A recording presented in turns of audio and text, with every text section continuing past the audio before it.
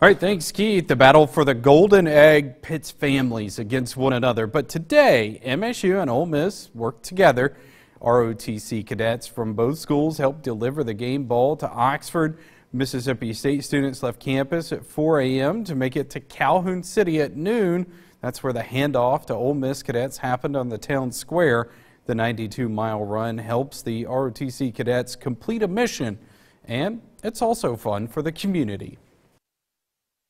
One of the neatest parts about this is that all the kids that are up here, the cadets from both schools, will join together, and they make 2 laps around the square before the returning team takes the ball, and the kids run with them, and it's just a good time.